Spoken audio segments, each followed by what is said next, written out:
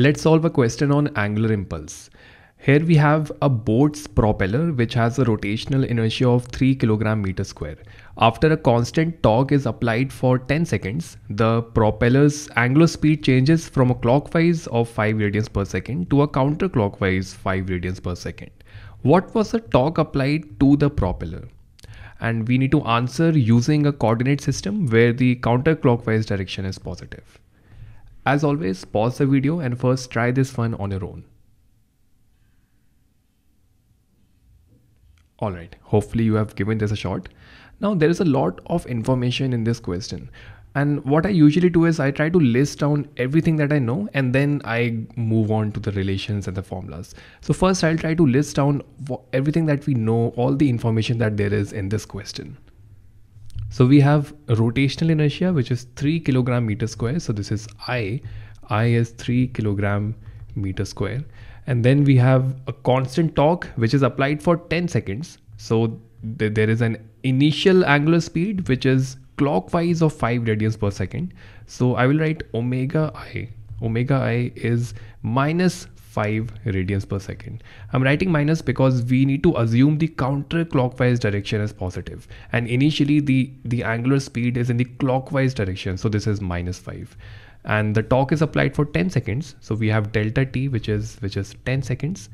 So now the final speed becomes, the final angular speed, this becomes plus 5 radians per second. Plus because now it is in counterclockwise direction. And we need to figure out the torque. So tau, we don't know this. We need to figure out tau. Okay, so this is all that we know. And we also know that angular momentum is changed when there is a torque applied over a certain interval of time. So delta L, we know that delta L, change in angular momentum, this is torque into a certain time interval delta t. Just like how linear momentum is changed when a force is applied over a time interval, angular momentum is changed when a torque is applied over a time interval. So this delta L, we can expand this, we can write this as final angular momentum minus initial, and this is equal to tau into delta t. Now we need to figure out what tau is, what torque is. So let's write everything. So let's take everything on one side and keep this variable of torque on one side. So that will be tau. This is equal to LF minus LI divided by delta t. Okay, now we know what delta t is and we don't yet know what the final and the initial angular momentum is.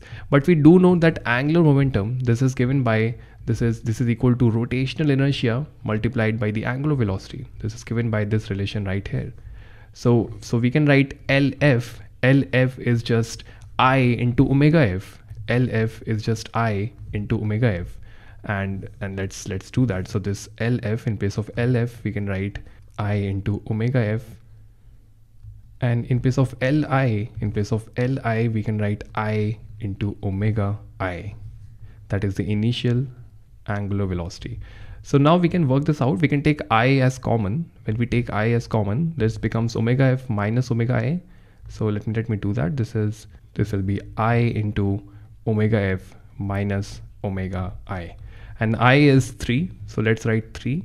This is 3 into omega f is plus 5 minus omega I, which is minus 5. So this becomes minus of minus 5. That will be plus 5. So this becomes 5 plus 5 divided by delta t, which is 10. So 5 plus 5 is 10. 10 into 3 is 30, and 30 divided by 10, this comes out to be equal to 3 Newton meters. So that is the torque applied over a period of 10 seconds to change a boat's propeller angular speed from -5 to +5.